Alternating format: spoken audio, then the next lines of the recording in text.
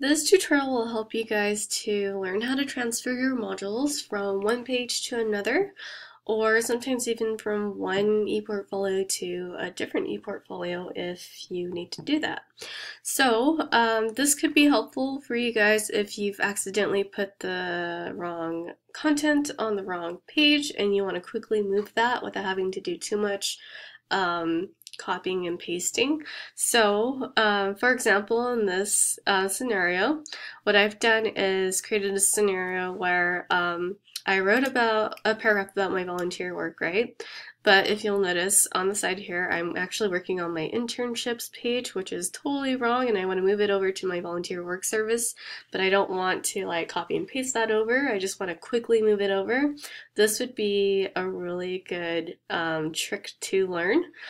So the trick with transferring your modules is to basically just know where you are and where you want that to be in the end result, basically. So to do so, and this will make a little bit more sense when I demonstrate this, go ahead and just go up to Portfolio Tools, and we're going to go to Organize. So you'll notice that this is kind of like a breakdown of your ePortfolio.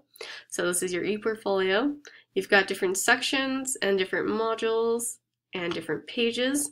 So we know that the section that we're working in is learning outside of class. We know that within the page, it's the internships is where my current module is.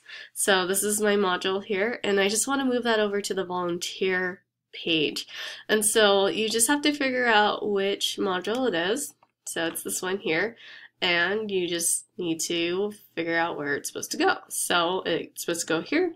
All I have to do is just drag it to the right page, let go, and it will transfer it just like that. So that's pretty simple.